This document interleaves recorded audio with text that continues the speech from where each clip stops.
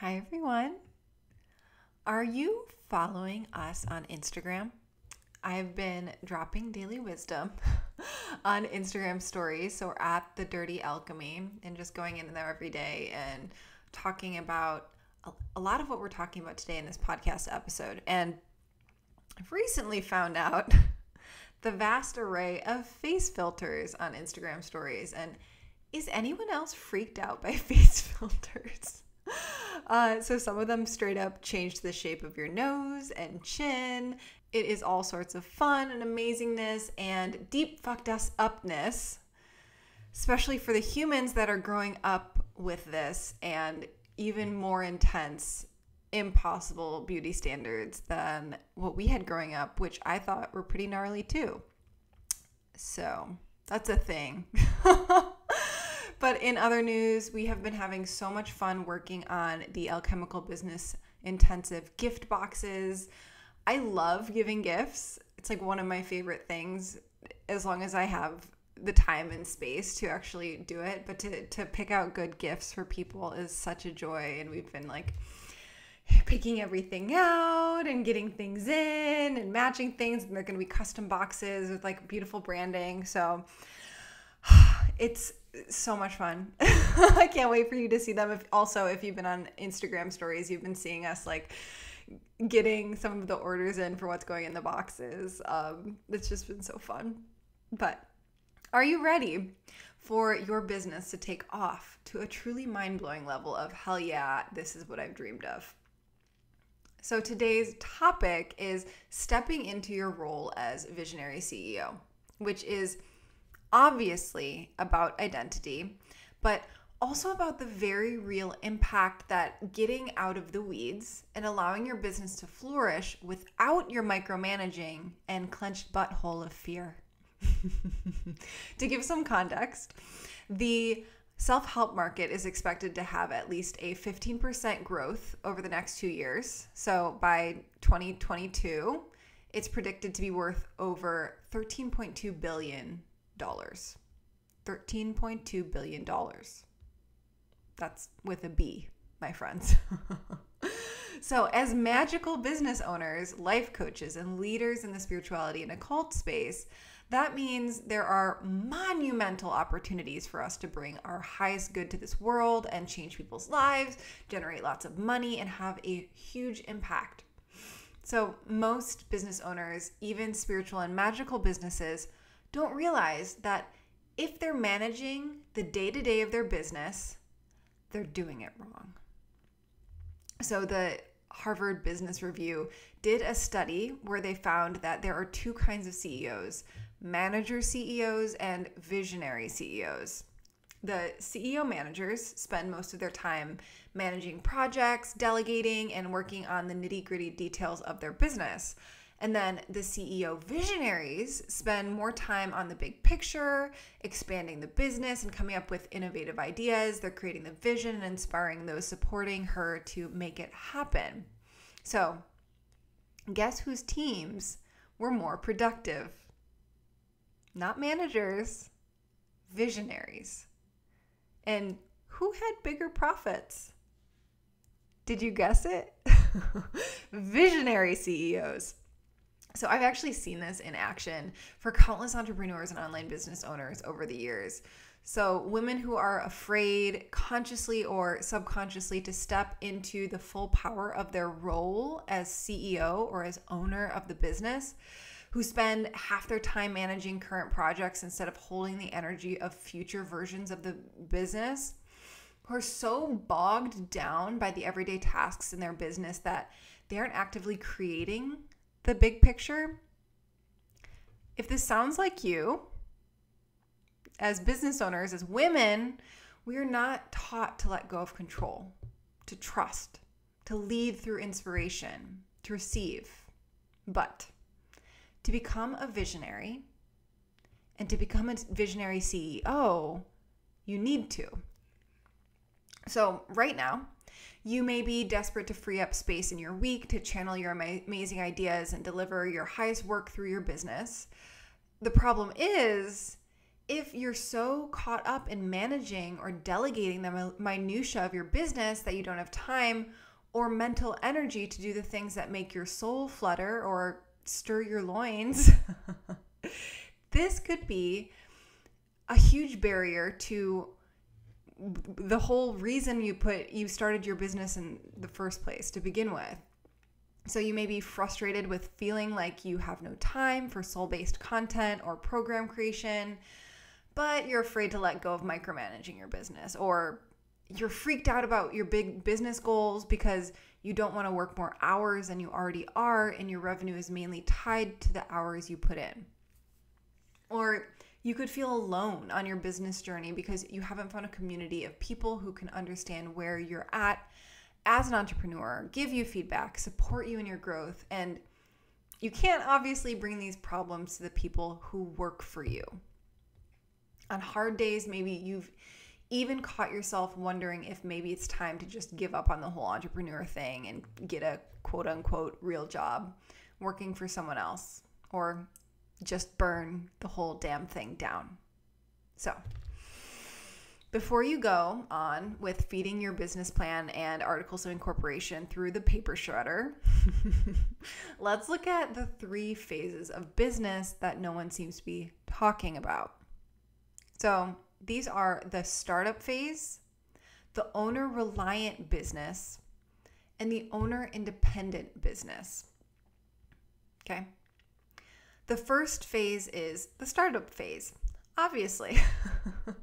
This is when you're just getting your business started. There's a lot of excitement and hope and optimism, and probably at the exact same time, doubt and fear, and you're freaked out because there's no proof of concept or proof that it's all going to work out.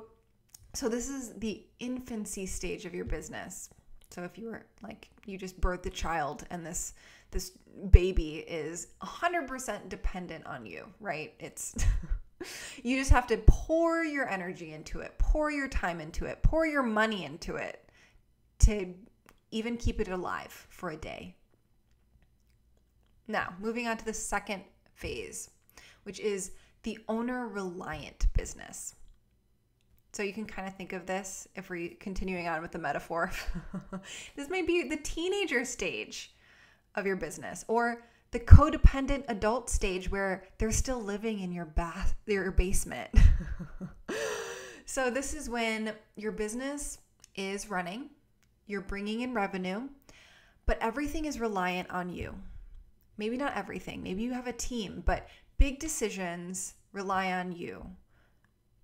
Things rely on you. You have to show up on a day-to-day or week-to-week basis, or else fires will start and issues will arise, and you won't hit deadlines, or you won't finish projects because things are relying on you. So moving on, this third phase is the owner-independent business.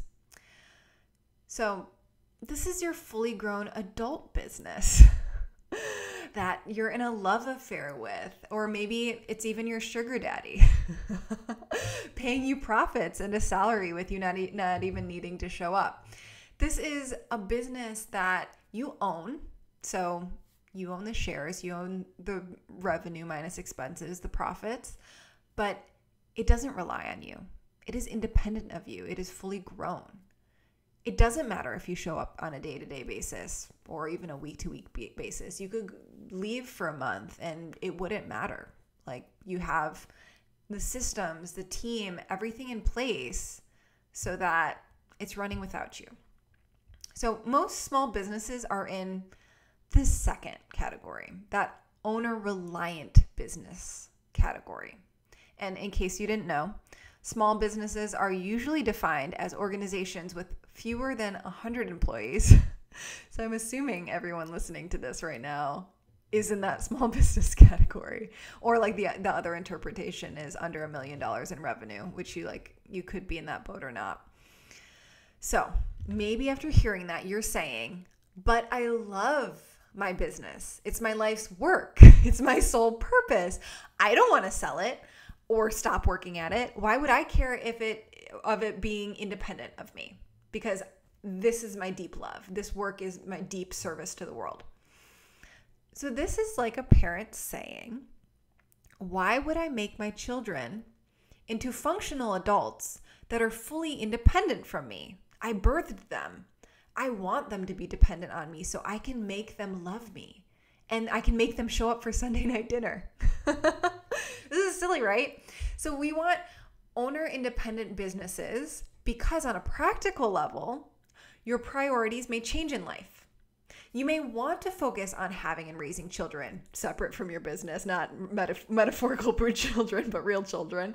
Or find out that you're super passionate about quilting and don't want to do anything but that for months, or travel the world, or focus on your health, or become a philanthropist. You know, your focus is changing. Whatever it is, building the systems in your business so you are not chained to it, you're not chained to it to function, there we go, is important. And you can plan for that from the beginning. So the other side of this is when you remove the requirement for you to show up in your business, you will then only show up from a place of overflow. When your business does not need you to make money, and money is flowing into your life as profits from your business, you will then show up from inspiration, from service, from creative spark. You will show up from a significantly more elevated space than when you're showing up because it needs you. And you need to make money. And you need more customers. And it's all on you and your decisions. You can feel like the difference in that, right? The different energy. It also frees up your brain and your life to actually have the capacity to channel your greatest ideas and programs and concepts. So this is so much more than being about just you. It's about your impact on the world and your business's impact on the world. So scaling your business to this place and aligning it with your soul purpose doesn't require you to do a bunch of shit you don't want to do. But it does require you to have systems in place so that you don't burn out and spend all of your time doing things you hate doing. You don't have this teenager or adult living in your basement just needing you. It's dependent on you. And in case you missed it, we have opened the Alchemical Business Intensive up for application, and I could not be more excited to share it with you. So this is a 13-week program for spiritual entrepreneurs and magical business owners who want to step into the role of visionary CEO without the nonstop hustle and grind guaranteed to leave you burnt out and ready to burn your business down. So we will be aligning your business with your soul purpose, building the foundational systems you need to scale to 7 figures or multiple 6 figures or to multiple 7 figures, all while becoming part of a supportive community of spiritual entrepreneurs cheering you on. So there are 10 spots available. You can go to thedirtyalchemy.com/ABI to learn more and apply, or click the link in the show notes or in the description if you're watching this on YouTube for all that good stuff. So,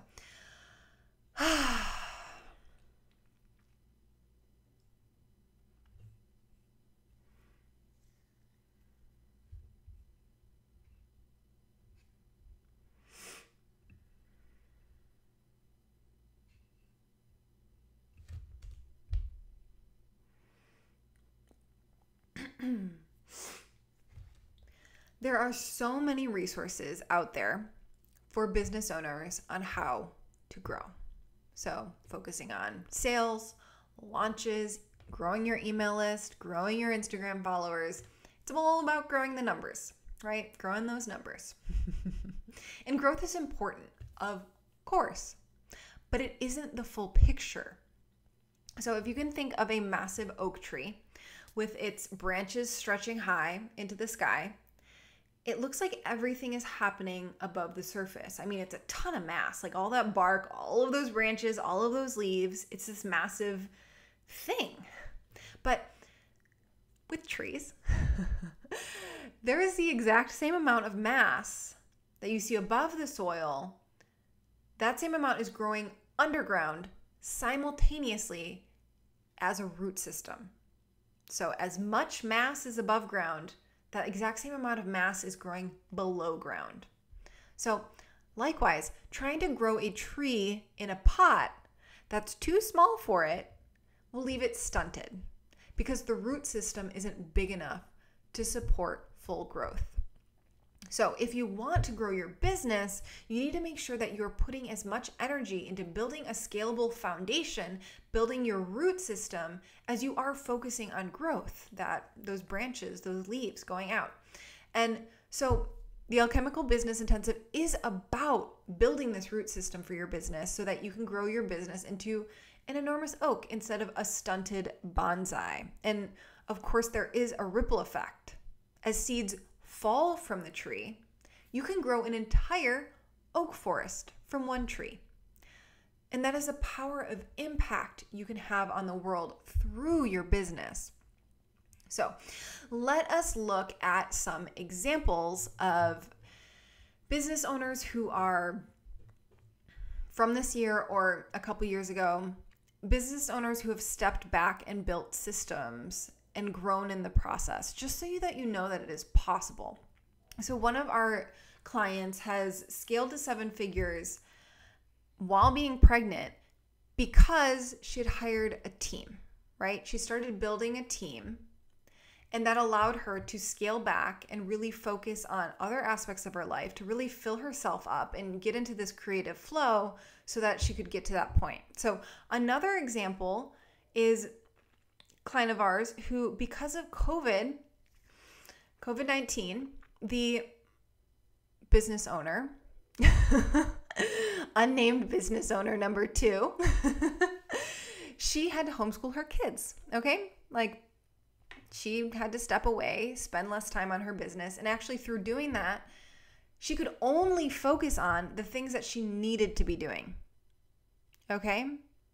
Suddenly, with less time in the schedule, less time in the day to work, she had to really focus on her zone of genius and the things that moved her business forward, that only she could do, that she couldn't delegate. And this has actually been her most profitable year. They doubled in revenue this year. So going from a multiple 6-figure business to a more than $1 million business in revenue. Of course, this example is reliant on already having the systems in place and already having a team to support you and do the things that you're not supposed to be doing. Doing the things that are in your zone of genius. Doing those things better than what you're doing, right? So, unnamed business owner number 3. So this last year, she was focusing on finding a man. Like, she had started her business, it got to a comfortable revenue level for her. And this year, she decided to focus on dating and finding a husband, finding her man, finding her person. And that was a higher priority for her than her business. And because, again, she had started with getting a team in place, getting systems in place, a support system, she's still CEO role. She's still the creatrix and visionary in her business, but her business quadrupled this last year, even though she spent significantly less time within it. So this is a big shift from being in control out of fear to trusting that you are supported by your business, by your team, and by life. So, I mean, I do really think that your best ideas and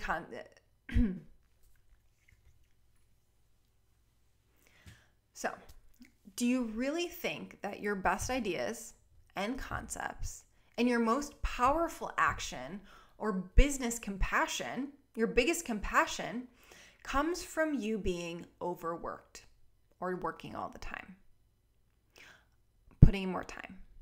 Of course not.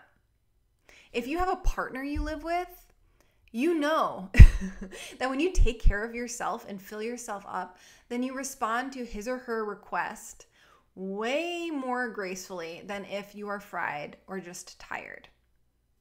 Them asking you to make them coffee when you're tired versus when you're well rested with lots of self-care and fun time in your schedule, you're going to give completely different responses. You're going to say yes out of resentment and frustration, or with that like a little tone in your voice. You're going to say no, fuck you, do it yourself. Or like on the other side of things, like you could say, no, I don't really feel like it, or yes, I would love to, or you show up so differently in your relationships depending on how well you care for yourself. So this also works for our businesses. And again, as business owners, this matters a lot. As CEOs or stepping into their CEO role, it matters a lot how we take care of ourselves, how we spend our time. But that is an aside. So there's a lot in the Alchemical Business Intensive. I'll let you check that all out at the website, but feel free to email me directly if you have any questions, sam@thedirtyalchemy.com, or DM me at thedirtyalchemy on Instagram. I'm the one answering all the DMs. And the full 13-week curriculum is on that page too, if you're curious. So, moving on a little bit. We have talked about this on the podcast before, what I'm about to talk about. In episode 8 on externalized energies. So if you go back to episode 8, you can hear a little bit more about what I'm about to dig into. But your business has its own soul. It is a separate entity from you. The sooner you realize that, the sooner you can start building out the energy of your business so that it can begin to grow on its own without sucking all your energy away from you. In the beginning, when your business is first birthed, its energy comes from your energy. You're investing all the time and energy and money to make it stable in this world, like our infant example before. Then, if you've done it right, you get to a point where your business needs to separate from you so that it can start feeding energy back to you, paying you, covering its own costs, so that you can make a profit above and beyond your own salary if you're taking one. Of course, we should be working with our brains, our rituals, and our intentions to amplify our personal power, but our business, your business, is a separate entity from you. So you can design it to act as a house for energy to build up on its own. It builds up its own assets, its own identity. That's what branding is. And soon enough, it has a power of its own, energy of its own that we can draw upon and we can have working for us. So you can imagine a series of concentric circles. So concentric meaning like a small circle with like bigger and bigger circles going out from it. The inner circle is you. And there are more and more circles of energy that you can add out from yourself to your business that is helping your business have more and more power. So systems are a huge part of externalized energy.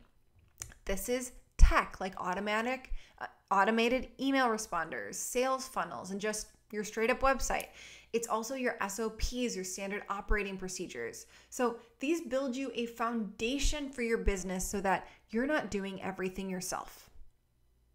And in the Alchemical Business Intensive, you'll create the foundation in your business so that it can scale without sucking all your energy from you. So you aren't doing everything yourself or spending your time managing your team. Instead, you will be free to perform at your highest level and give back with your highest calling. When you build a solid foundation for your business that is based off of proven strategies for growth and marketing, your business can scale easily, effortlessly, and because we're magical business owners, magically. Now, I hope you can see how the two of these go together. You stepping into the role of visionary CEO while you're also building up your business's externalized energies. This inner work will allow you to let go of the reins, stop micromanaging your team, or build a team in the first place. You open up to receiving and being supported, all while setting up the systems for your business to support you. So, as always, thank you so much for spending this time with me today. If you feel called, we would love to have you in the Alchemical Business Intensive. As I mentioned, there's only 10 spots for this round. The application is open now. It's as simple as submitting your application on our website, thedirtyalchemy.com, and hopping on a call with me to see if it is a mutual fit. So I will see you next week for episode 33, our third very special episode. And you have a great, great, great day.